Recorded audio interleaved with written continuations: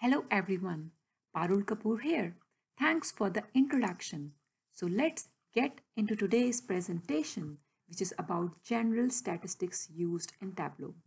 We are aiming to get you in and out within 30 minutes. Before we start, we are going to assume that you already know about Tableau interface and are comfortable making simple charts in Tableau. And this session is aimed to introduce you some statistical concepts involved in trendline in Tableau. So hopefully at the end of this session, you will have more understanding towards the topic covered. So after doing a quick introduction to trendline, we will discuss different options of trend lines available in Tableau. We will also discuss what are p-values and r-squared and how they can help us to define the best fit line.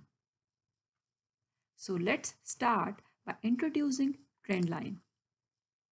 Trend lines, also known as best fit line in Tableau, are used to identify the correlation between two predicted values by observing the trend in both of them simultaneously. It is also used to predict the continuation of a certain trend of a variable. With just a couple of clicks, Tableau allows you to easily add trend line to visualization to highlight any correlation in scatter plots or line charts. Let us now add trend lines to a view. So to demonstrate, I have taken sample superstore dataset and I am going to add sales to the visualization and then profit. This gives us the aggregated data for the whole data set. So we are going to bring order ID into detail to disaggregate the data. Now we can see each point on the scatter plot as a different order. It roughly looks like that when the sales increases, profit also increases. But we can see much more clearly what the relationship is if we add a trend line. You can add a trend line in a couple of different ways. Either right-click on your graph or chart and go to the trend line options and click Show Trend Lines.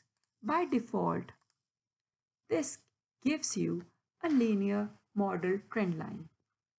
You may also go to Analytics pane and under Models you get a Trend Lines option. If you drag this trend line and bring to your chart, you get 5 different kind of options for trend line models available in Tableau. We will go into these a bit later, but for now let's drag our trend line to a linear trend line model. I also want to mention here that to add trend lines to a view, it is important that both the axes must contain a field that can be interpreted as a number. For example, you cannot add trend lines to a view where product category is as a dimension which contains string on the column shelf and profit measure on the row shelf. However, you can add trend lines to a view of sales over time because both sales and time can be interpreted as numeric values. Now let's move back to our sales and profit scatter plot created using sample superstore data. There are many mathematical models for establishing trend lines. Tableau gives us 5 options. They are linear, logarithmic, exponential, power, and polynomial. So before discussing various kinds of Tableau trendline models available, let's first understand what a trend line tells us in this case by selecting a linear trendline model here. Hover over to any part of the trend line to see its description. This gives me an equation how profit and sales relate to each other. So we can see for each $1 value of sale, we have additional 17 cents of profit and the intercept is minus 23.2. So it basically tells us that if we had $1,000 of sales, then we have 0.17 multiplied by 1000 minus 23.2, around $146.8 of profit.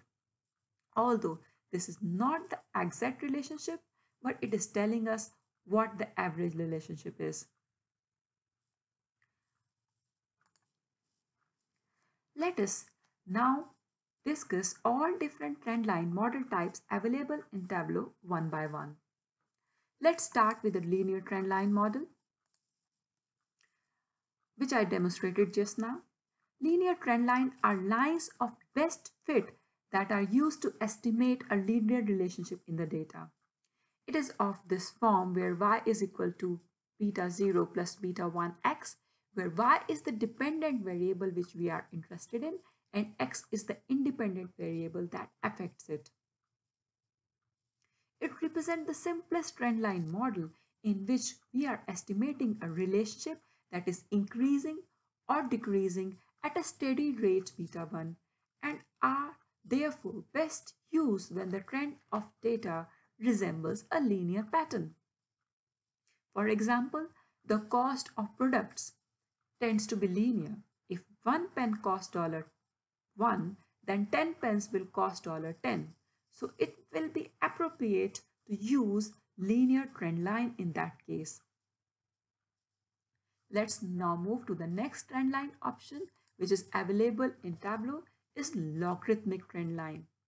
Logarithmic trend line are curved lines of best fit that should be used when rate of change between variables increases or decreases quickly, but gradually levels out. They are given by this equation.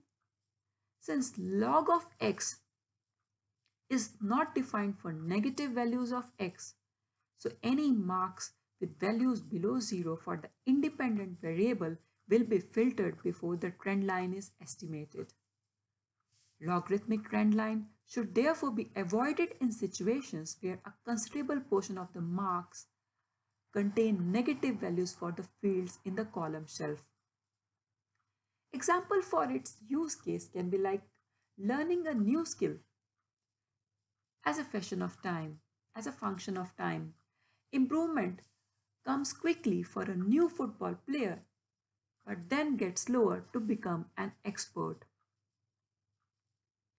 Third option which is available in Tableau is exponential trend lines. Exponential trend lines are again curved lines of best fit that are most suitable when rate of change between variables rises at increasingly higher rate. It is of this form in general. As logarithmic trend lines, it is also not defined for negative values of y. So the model should be avoided in situation where the field on the row shelf contains many negative values, since these marks will be filtered out. An example can be like spread of a virus. This graph reminds me of COVID spread in many countries, where one infected person can infect multiple new people and the virus will spread exponentially.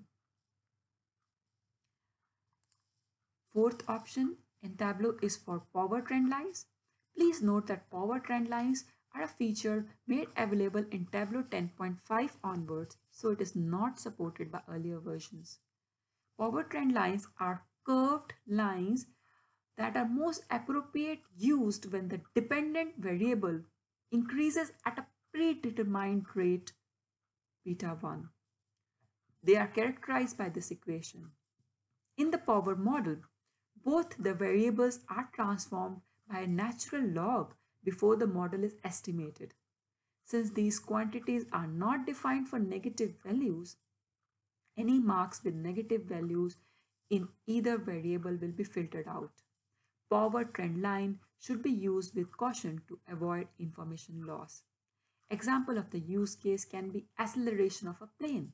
The distance in kilometers covered as seconds go by increases at a predetermined rate, that is plane's acceleration. The last option for trendline models available in Tableau is polynomial trend lines. Polynomial trend lines are curved lines that are most suitable when dealing with variables having fluctuating relationship. This is because they can flexibly assume different shapes depending on the user-defined order of polynomial, which in Tableau can take values from 2 to 8. So in Tableau, we can select the degree of polynomial which varies from 2 to 8. The polynomial equation is of this form, where last term in the sequence has an exponent equal to the order. In practice, a simple heuristic for deciding the polynomial order is to identify how many fluctuations or bends appear in the data. In this example, you can see two bends, maxima and minima, because the polynomial is of order 3.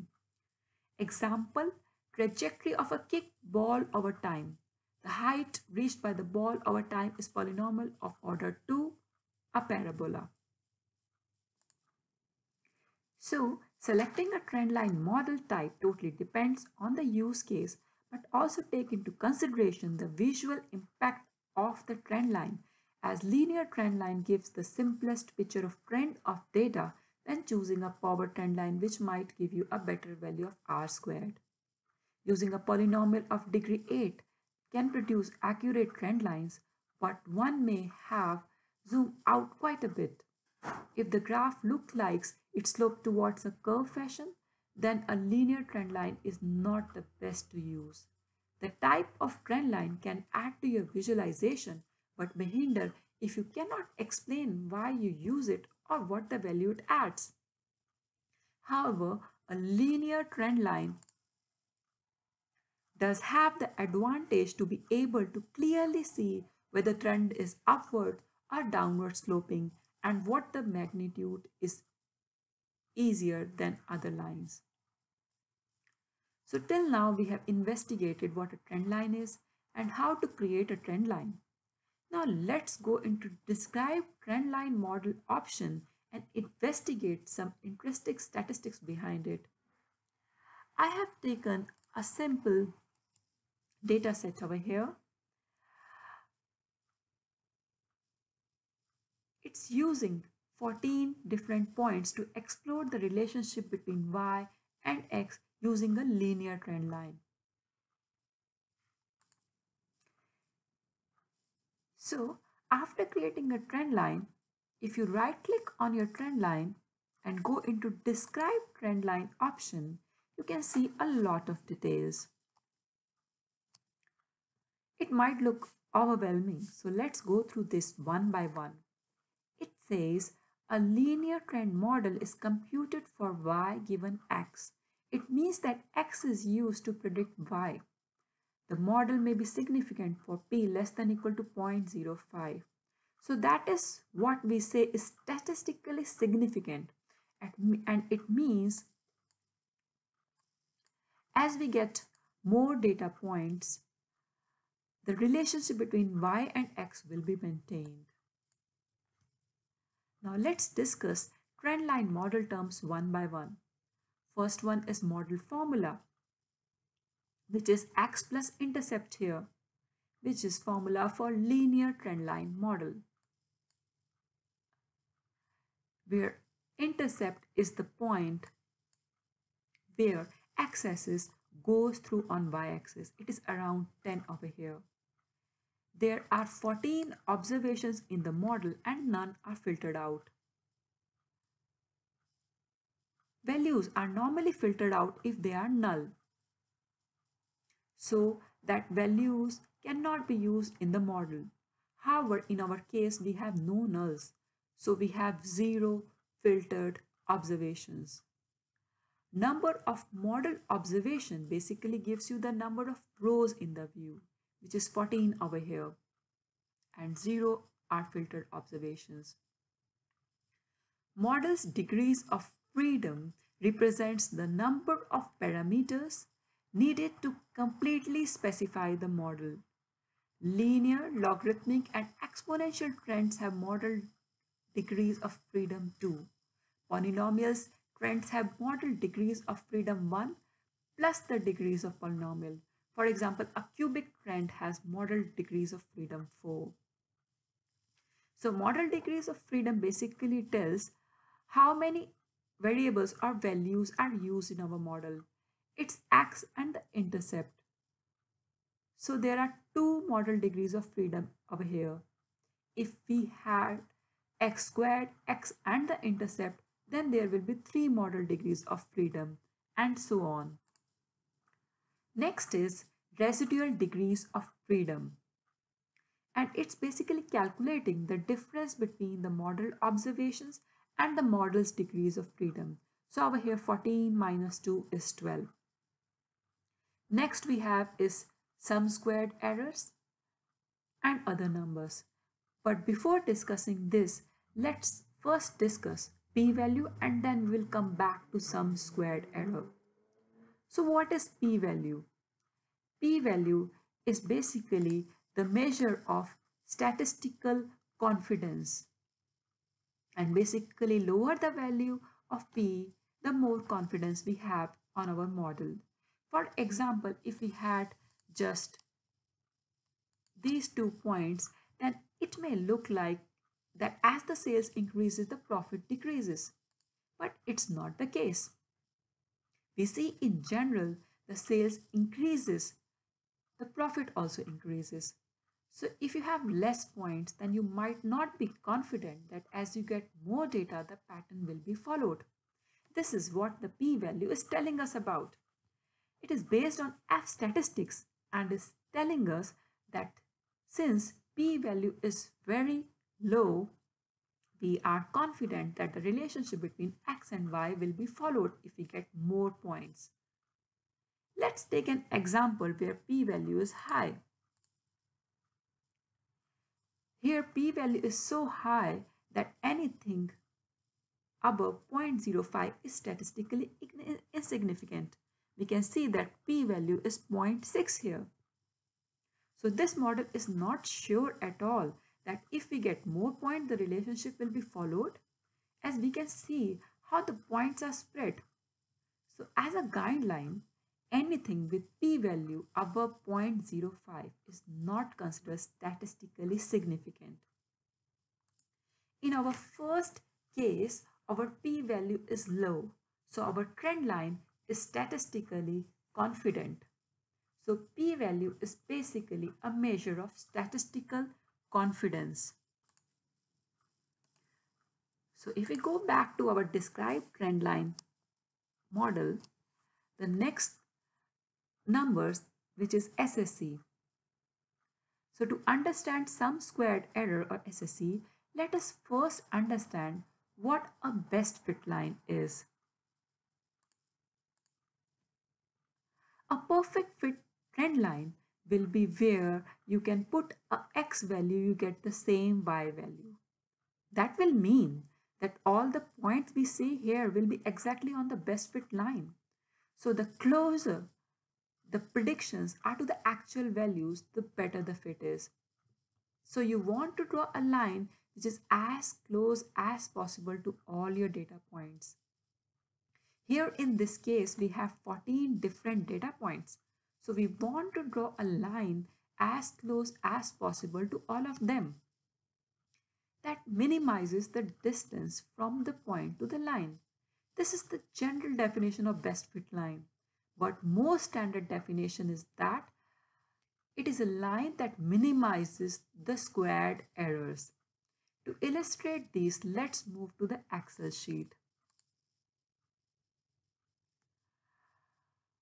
In this sheet, column A and B are our actual values of x and y. And if we go back to our trendline model, we can see we are using the same values of x and y in our trendline model. And predicted y, which is given by column C, uses the model in Tableau for the trend line. If we go back to our trend line, we can see that each value of y is given by 1.5375 times x plus 9.8766. And we are using the same formula here to calculate the value of predicted y. And column D has our errors. This shows the difference between y and the predicted y, and also known as residual. It tells us how far the predicted y is from the actual values. Column E basically square these errors and when we sum these we get SSC, which is also known as sum of square errors. This is the value which best fit line seeks to minimize. The best fit line is the line which minimizes the sum squared errors value. So to recap, a best fit line is one which minimizes the total squared differences between predicted and actual y. And you can see the value of SSC here is 69.3, and if we go back to Tableau, then we can again see that the value of SSC in our described trendline model is also 3.915. Next in our detail we have MSE, which basically refers to mean square error, which is SSC divided by the corresponding residual degrees of freedom. So over here 63.9 divided by 12 will be around 5.3. But now let's move to the another important stats, which is R squared. So what is R squared? R squared is a measure of how well the data fits the linear model.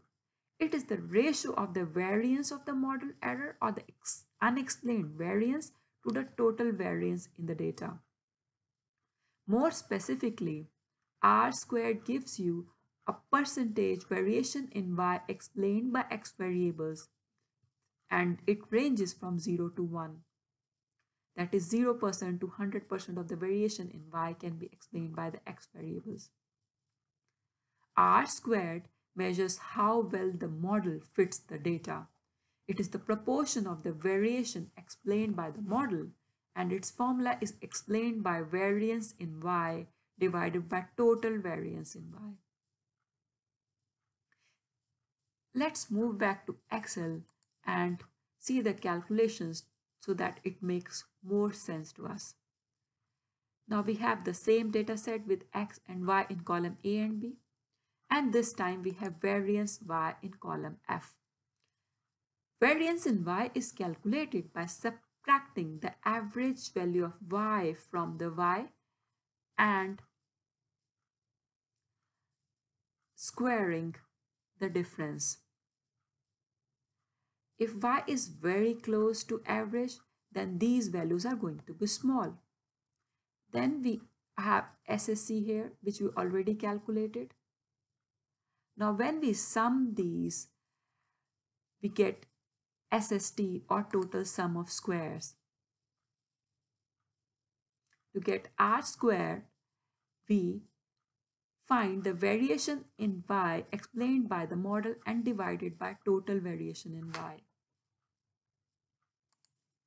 So to get the variation explained by the model, we subtract the variation that is not explained by the model, that is SSC, which is giving us the sum of the errors, and subtract it from SST to get the total variation in y. So R is the proportion of the variation explained by the model. So in this case, we have 87% of the variation explained by the model. It's generally a value between 0 and 1. So that's R squared, which explains how good or fit our model is. In essence, the closer to 1, the better, as the model created by the trend line accurately describes 100% of all the variation around the mean.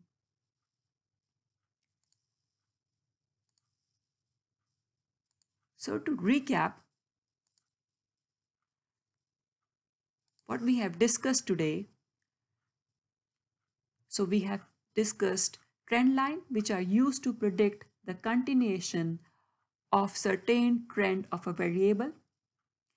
Trend line are also called best fit lines in Tableau and are statistical models that are used to determine the trend or relationship between variables. We also discuss 5 different trendline models available in Tableau with use cases. Then we discuss p-values, which is a measure of statistical confidence. The lower the p-value, the greater the statistical confidence. The values below 0.05 are considered statistically significant. In other words, a p is measure of how confident that the model will still be valid if you have lot more data. Then we discuss the best fit line, which minimizes the total square differences between the predicted and the actual y values.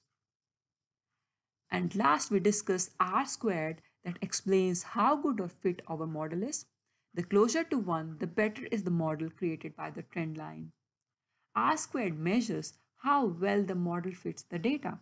It is the proportion of variation explained by the model, and its formula is explained variance in y divided by total variance in y. So this brings us to the end of the session, and I hope that you enjoyed the presentation and you will feel more confident in using and exploring trend lines in Tableau after the session. So now I pass back to our moderator who has been keeping tabs on any questions you have in our chat window.